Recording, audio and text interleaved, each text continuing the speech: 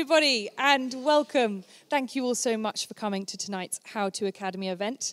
Shortly joining us on stage is Mervyn King and Martin Wolf.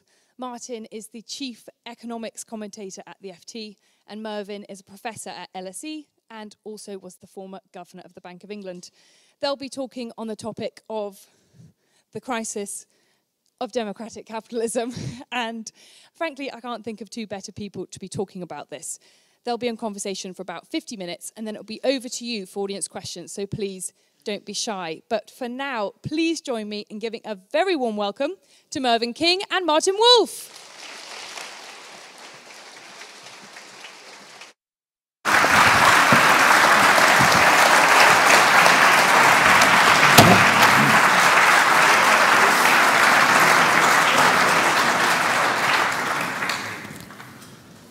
Well, good evening, everyone. My name is Mervyn King, and we're here tonight, the privilege to be here to listen to Martin Wolf, the Chief Economics Commentator of the FT, about his new book, The Crisis of Democratic Capitalism. It's hard to think of three more important words to describe today's challenges than crisis, democratic, and capitalism.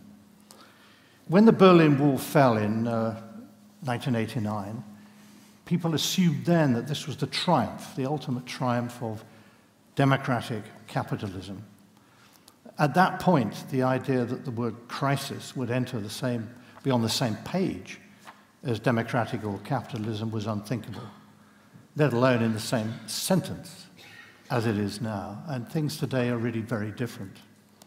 Now, I'm going to interview Martin for half an hour, 45 minutes, and then we'll open the discussion for you to ask your questions. And I can't think of anyone better qualified in the world to guide us through the complex and disturbing currents of what is happening in economics and politics together today than Martin Wolf. His previous books were definitive works on the financial crisis and globalization. And Martin always takes a global view, something we don't always get in domestic coverage of economics and politics. So, ladies and gentlemen, Martin Wolf.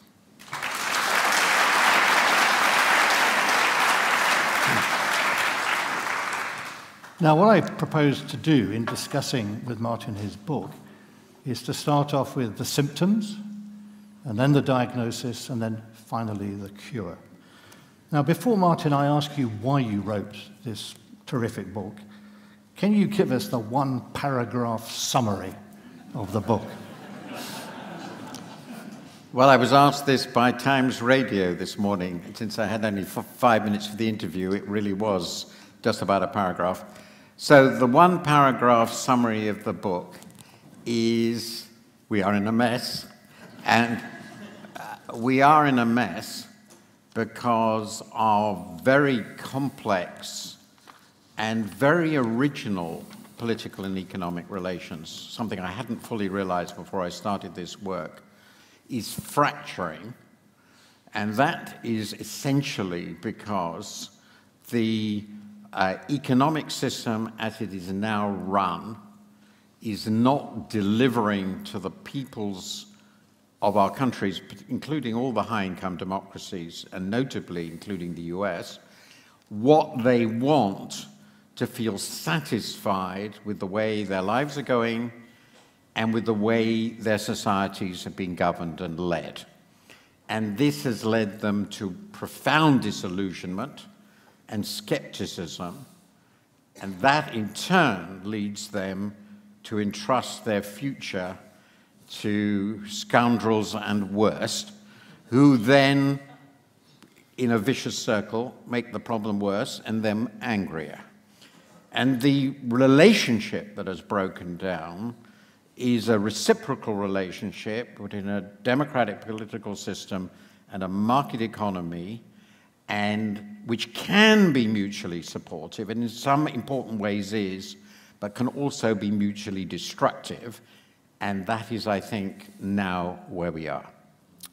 Excellent. Well, we're going to discuss aspects of this as we go on, but before we do that, let me ask you why you decided to write this book. Well, all the main books I've written have been in response to something that is going on, because I am, in the end, a journalist, and therefore I react to events. But I try to set them in a broader context. So the globalization book you mentioned, which focused on globalization and development, very important, was in reaction to many critics in the late 90s who argued that globalization was utterly destructive of developing countries and blighted and ruined their hopes. And that seemed to me quite a serious mistake. And I think what's happened since then in China and India and many other countries suggests that was wrong. The shifts and the shocks came out of the biggest financial crisis of my lifetime. And my reaction was, how did this happen? It was much worse than I'd expected. I knew there were problems, big ones, and I wrote about them. So why did that happen? So I had to sort out why it happened, and I spent a couple of years on this. And then, well, it was really 2016. Donald Trump, it was already obvious when I started thinking about this, was likely to be the presidential candidate for the Republican Party and might become president. Quite unthinkable 3 years before, 2 or 3 years before.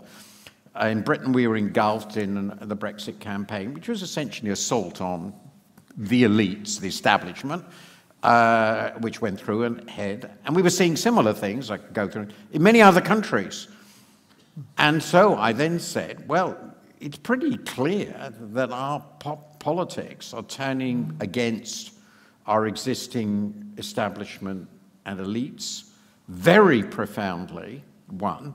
Two, the characteristic this is taking is right-wing populism, which is itself rather surprising to me, rather than left-wing populism, though we had the Corbyn interlude in here. And some of it began to look to me frighteningly similar to what had gone on, though there were many differences, which I discuss, in the 1920s and 30s. In a similar, not as bad, but ours is nothing like as bad, but a similar period of economic and political disarray. So I wanted to sort out what was going on, why was this happening, what did it mean, and that's why I decided I had to write this book. Now, in the early chapters, there's a phrase that you use. You say that we're in a democratic recession. What do you mean by that? Well, it's not my phrase. So when I started working on this, sorry, I better take some more. I've been doing a lot of talking about the book today. So when I started thinking about this, obviously, I know quite a bit of the economics. I knew about the financial crisis. I understood that that was devastating, and we'll come to that, I'm sure. But I decided I had to start reading books by serious analysts of politics, democratic politics, populism, and all the rest of it, so I did. And one of the leading scholars in the world on democracy is a man called Larry Diamond, who's a professor at Stanford. And he wrote a very seminal piece, already, I think, about 2008 or so, I can't remember the exact date, called The Democratic Recession. And his argument basically was that in the period between roughly 1980, slightly before that, and the early 2000s, there was an enormous wave of democratization across the world. Obviously, in the former Soviet Union and its empire, but also in many developing countries, notably in Africa, dictatorships were replaced by democracies. And it was becoming obvious already in that early period that this was beginning to reverse. You could see important figures like Erdogan in Turkey, Orban beginning to emerge in Hungary, but there were many others. And so he invented this phrase, the democratic recession. And since then, there's been a great deal of research in the world's values surveys, which I cite, which are very interesting, other opinion polls, the documentation by Freedom House, which is an American think tank, which is probably the most authoritative, independent think tank looking at the state of democracy in terms of basic legal principles, civil rights, freedom of association, integrity of electoral processes, all these obvious things. And Freedom House has documented basically over the last 16 years, it's very consecutive, and I've got some quotations, that essentially it's got worse all the time. And strikingly, given where they are, the country where they think it's got, in the developed world, where they think it's got worse most badly is the US, of the big hydrogen countries. And obviously that's incredibly important because the US has been, and above all was in the middle of the 20th century, the decisive country in preserving liberal democracy, one would have to say. So that's a democratic recession, and it's not just in developing and emerging countries, though there's lots of that, but it's also very clearly in developed countries, and the US is one of the leaders. We're not as bad as the US, but we're not among the best anymore. So one of the interesting phenomena in the US is that, to go back to the opinion polls that you mentioned, if you go back to the 50s and 60s, when people interviewed American citizens about the previous presidential election, the question was, did you vote for the successful candidate? And when people said no, the question was, well, what's your reaction to the winning candidate? And back in the 50s and 60s, the reaction was, I wish him well, because he's our president. Well, I don't think you'll get many people who say that today. Almost nobody. Yeah. Now, one of the pieces of research that's been done in the US by Rick Pildes in New York is that his analysis is that it used to be the case when the two major parties were choosing their presidential candidates that the leaders of the party, people behind the scenes, ensured that there were sensible, credible candidates. And the more they moved towards primaries, that is a so-called democratic approach, the worse it became. People moved to the extremes.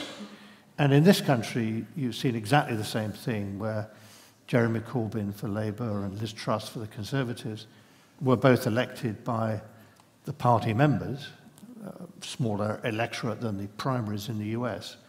But nevertheless, this attempt to claim that things are becoming more democratic seems to have taken us in the wrong direction. That's a very deep question, which I do discuss in the book, along with many other controversial issues. So what does it mean to have a democratic system? And I have a lot of quite radical ideas there, which you might come to, such as that we should have a house which is selected by lot, if you want to know how radical. I really believe this. But the point is, how do we think political parties should fit into a democratic system? And there are two views, I think, essentially on this, which is that political parties belong ultimately to their members. They're organizations, they're associations that belong to their members.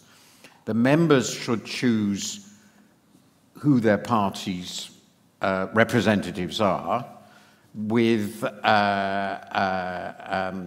and that works pretty well when the representatives should then choose the leaders. So that's the traditional way we worked. And that's not quite how America worked, but it was essentially active members of the party that chose the groups that then got together to caucus to choose the president. And the throwing it open to a much wider group of members of supporters in the US through the primaries, and in the UK of throwing open the leadership from the House, the people who were actually elected to the House, into the membership of the parties, had a rather similar effects, or tended to, which is they've given enormous weight to the most fanatical elements in our political communities. And the consequence of that, which is pretty visible, particularly when they're getting more fanatical over time, which is another factor, is that they naturally choose some pretty extreme people. And the most obvious example of that in our case was the choice by the Conservative membership of Liz Truss over Rishi Sunak, which crashed and burned, fortunately, relatively quickly. But it was pretty obvious to anyone who knew anything about this that this was going to be a disaster. Now, fortunately, in our system, we can get rid of disasters relatively quickly, and that was, I think, a good thing. But in the American system, they can't. And essentially, there is nobody who runs the Republican Party at any seniority who thinks that Donald Trump, and I know quite a few of them, is an even borderline credible president. But it doesn't matter, because the people who vote for him, who are not active members of the party, they're just his supporters, turn out in the primaries and appoint him over their heads. My feeling is that this is not an affirmation of democracy, but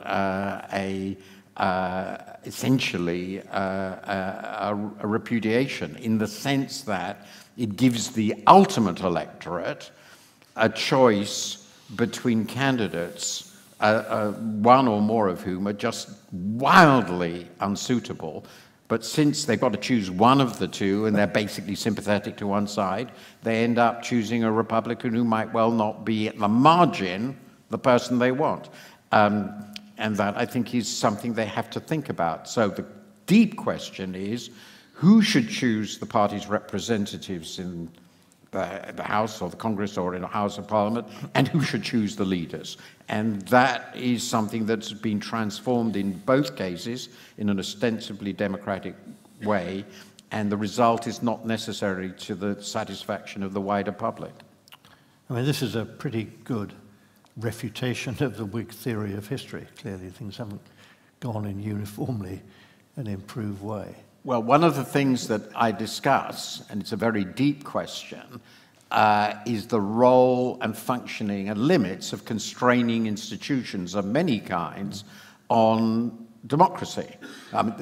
The obvious point, which is central, so just to make clear why there's a danger, if you have a political process which selects somebody with, let's be quite clear, wildly autocratic aims, and that person then becomes the head of government and state, and that person then used the powers of the heads of government and state, which are enormous, to subvert the electoral process, you end up with a dictatorship. And that has been happening all over the world. It hasn't yet happened in a major high-income country, but I don't think they were all that far away from that in the US. And I don't think if Trump becomes president again, which is perfectly possible, that they will be all that way far away from it then. So what the danger is that the democratic system eats itself out from within. And most of the autocracies we now have that characteristic. It's not a coup by the army or anything like that. Those are basically gone, even in Latin America. It's a hollowing out of the system from within, and it's capture by a leader who has been democratically elected, but then destroys all the checks and balances in the system. And that, to put it, I'm not making any other comparison. I'm not making any other comparison, let me be clear, but that's what Hitler did. Yeah. Now, you also talk in the book, and this is clearly related to what Hitler did in terms of running the German economy. You also talk about that evolution of autocratic leaders in government as being very damaging to a market economy.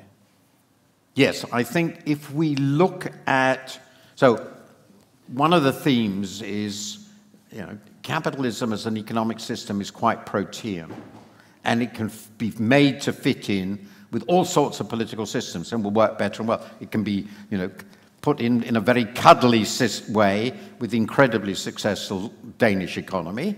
It can be American, and it can sort of be Chinese or Turkish, as it is now. I'm just choosing this as an example. But the interactions are very important. They affect how it works. So if you end up with an autocratic system, and there'll be many examples, though mostly in developing and emerging countries, but Russia's become similar, you then tend to get something very clear. The legal systems are subverted by the autocrat because, What's the point of being an autocrat if you can't tell the judges what to do? So, so that means the protection of, since the autocrat controls the army and the police and the security service, all the other security services, anybody who's in business, however rich, is completely at his mercy, obviously, unless he escapes, and all his property. So he basically has to do whatever the autocrat tells him to do, so he becomes a crony. And the autocrat's economic regime becomes crony capitalism, in which either the existing plutocrats are made his tools, or more often, he appoints some of his own. And I don't wish to give you examples around the world, but I can give you an awful lot of examples, some of whom have been in the press quite recently, of people who have made immense fortunes because they're very close to the head of government. Yeah. This is not a very good way to run a competitive market economy, and it's one of the reasons why I think in the long run democracy works better, because politics is competitive. Now, the alternative system, which is really interesting, of course, I think we'll talk about later, is China's. Yeah. China's is the one fully articulated, institutionalized autocratic system, whatever you call it, and they have actually developed a sort of capitalism that goes with this. But it's become very obvious in the last 10 years, and indeed in some senses what Xi was about, that he thinks it went too far, that the capitalists got too rich in a lawless economy. It's an economy that doesn't operate with normal legal constraints. That means they get rich by bribing officials. Of course they do. We all know that. Everybody knows that in China. So and he thinks that subverts the Communist Party, and because it's subverting the Communist Party, it erodes confidence of the people in the Communist Party big time. So we had this anti-corruption campaign and everything else. So basically he's been waging war against the capitalists for a decade, and it's got worse until just now, when he's reversed it for about God knows how long. It's terrified the wits out of all the capitalists, and lots of them have left, and they've stopped investing, and all the investment now has been in useless real estate, and China's growth is slowing. So that's also a bad system, though he's operating within a very dynamic society. So those are that's the competition, and that's the danger we face, and I think we're already quite a way down that path. So I wanted to ask you later about China, but let's do it now. Well, you brought this in a way with the autocracy point. So do you think that China can continue down this path? And how do you think it affects the way we in the West should respond to what we think of as the communist world? Well, there are two quite different questions. The first of which, on which I'm quite clear, is that I really don't think anybody knows how China is going to evolve. I've thought about it. I'm a complete ignoramus in a sense, but I'm fascinated by the country and have been there basically once or twice a year for the last 30, and I have quite a few senior friends, but I wouldn't claim to know it at all. But if you look at the history, it can make extraordinary changes very quickly. And one of the most striking was from the Maoism of the early 70s to what Deng Xiaoping's did. It was a real incredible transformation. And I can say that after the Tiananmen crime, the brutal suppression of Tiananmen protests, everybody thought reform was over, and that was actually the opposite of the truth. So I don't know what's going to happen. But it's very, very clear that the system is struggling with the question is, how do we maintain the integrity of what we think of as that communist system, with me at the top in the case of Xi, while having a dynamic, progressive, internationally integrated market economy? And I think they're struggling with this at the moment, and their instinct at the moment, for quite a while, has been to suppress quite a bit of the market system. Now, that creates all sorts of challenges for them in terms of sustaining growth and sustaining the popular appeal of the party, which is really dependent on making Chinese people rich. There are lots of issues. But of course, in the meantime, we have a set of challenges, because here is a communist China which has reaffirmed very strongly under Xi its communist nature. It has become considerably more internationally assertive because of its power, and that has created a reaction, particularly in America, which has a tendency towards Manichaeism, to take the verse view. So relations are breaking down, and that's that is already one of the biggest challenges in our world. And I have a chapter which discusses what this might mean. And broadly speaking, I think we are going to have to manage potential conflicts. We have to do so without ending up in war. We have to cooperate on major global challenges, not just the environment, which is obvious, but also development, where both sides are deeply involved. And we have to do so, to do all this while preserving our basic economic and military security. And all I can say is that is a stupendous challenge, far more difficult on multiple fronts than the relationship with the Soviet Union, because China is so inextricably intertwined. It's the biggest manufacturing exporter in the world with the entire world economy, and has so many important trade relations. I just feel that no Western politician is really focusing hard enough on how much bigger an issue that ultimately is likely to be than Russia, though, of course, that assumes that we're not going to end up in a nuclear war. I mean,